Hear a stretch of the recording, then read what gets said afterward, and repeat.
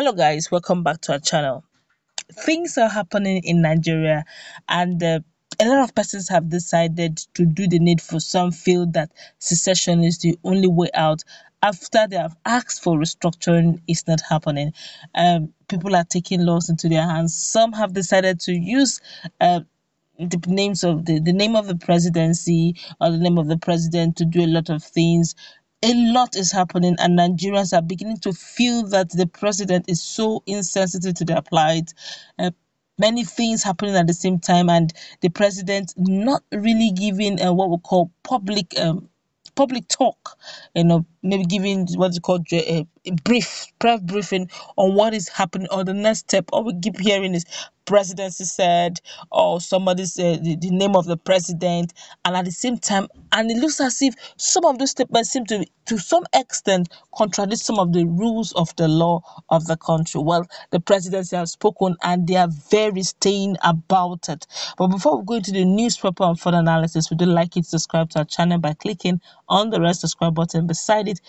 If you see a bell notification icon, please go ahead, click on it to get notified as soon as we update our channel on YouTube. Well, the presidency have decided to speak and they said enough is enough. We had Buhari, the president Muhammad Buhari, already have enough enemies. He does not need more to increase the tempo. While it's now getting uncomfortable with the countless allegations being hurled at the president over diverse issues of governance in the country, and in particular those policy statements and directives purportedly emanating from the president, but which the president does not have any hand in.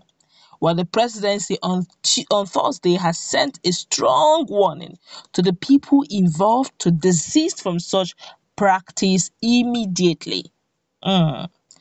The presidency, in a statement on Thursday through the presidential aide on social media, Onochie, who said president already has enough enemies and that name droppers, those in the practice of casually mentioning the names of the president in order to impress some group of people, all Nigerians should not make more enemies for him by desisting from using the president's name when embarking on illegal, unconstitutional, and undemocratic ventures. The presidency explained that for no reason would the president be involved in any scheme to break the law or side with anything undemocratic. In her words, she said, "Dear name droppers, it's disgusting how people claim that they have President Buhari's backing, especially when embarking on illegal, unconstitutional, and undemocratic ventures. Our president is a law-abiding citizen of this great nation. He will never be part of any scheme to break the law or side with anything undemocratic. Stop making enemies for him. Though unjustifiable, President Muhammad Buhari has enough enemies. Please stop. It's no longer funny. Stop. Enough is enough." Wow.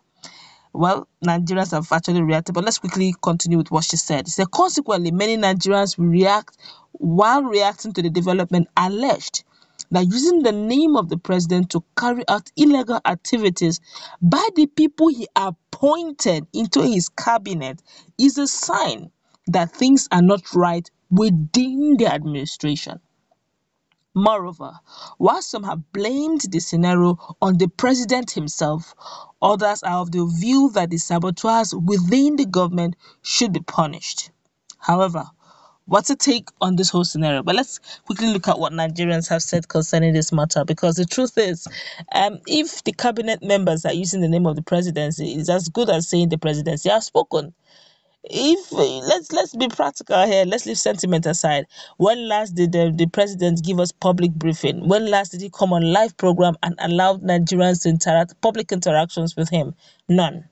And if there was quite probably the last tenor, probably not this tenor. We keep hearing a live program. There's no calling in. We are not allowed to call in into the program.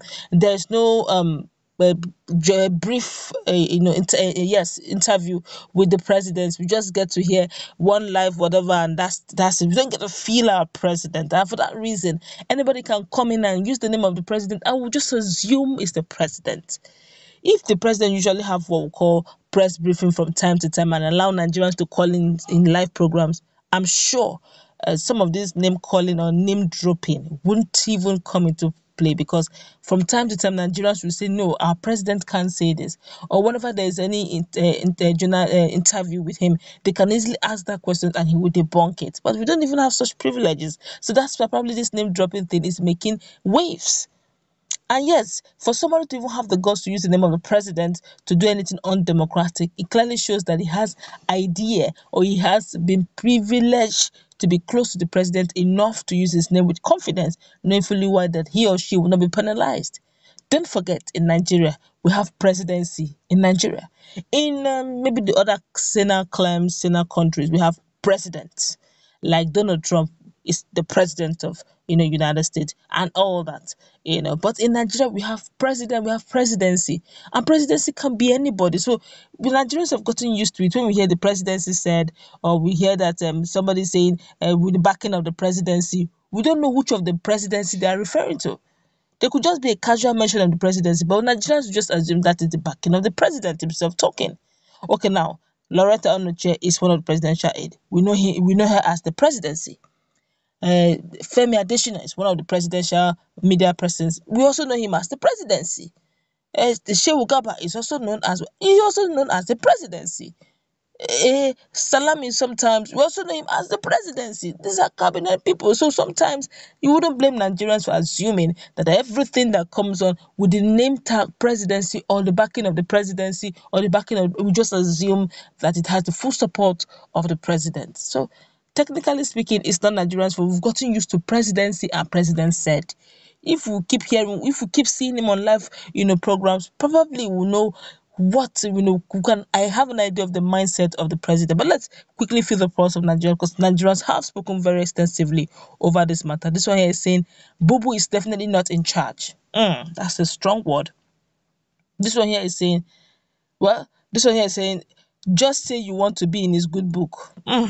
This one here says she's number one person giving Buhari a bad name. This one here say, I swear this madam, she's the number one enemy of PMB. If she does not know, please somebody close to her should tap her. This one here is saying, Madam Onochie, I dispute your assertion. President Buhari is rather creating and accumulating enemies for himself. Terror Fulani herdsmen killed my relatives and Buhari was totally silent. When our governor led complaint, he said we should learn to live in peace with our visitors. Repeatedly, the killer Fulani herdsmen attacked and killed our people. He kept quiet, he kept silent. But when there is a little reprisal, Buhari explodes and starts warning us. I have every reason to hate Buhari, but he is not what we want. Just tell him that he should stop. Nigerians are really, I guess, without being told, I guess this must be either Southern Kaduna person or is a Benue person. But let's continue. This one here is saying, Loretta, sometimes I want to believe you are normal. Why do you see chicken popularity? Why do you seek chicken popularity? Your boss is performing below standard. Instead of you to do something about it, you are castigating and insulting those who do not agree with you. Okay, I think I would rather pass that one. They're getting a bit insultive. This one here is saying, This one here is saying, how is the president not aware of security agencies being killed during elections for him and the party to win? This one here is saying, right on, Baba, we are together, upper level loading. We won't rest until Nigeria is safe. This one here is saying, have the president for once respect the law in his actions?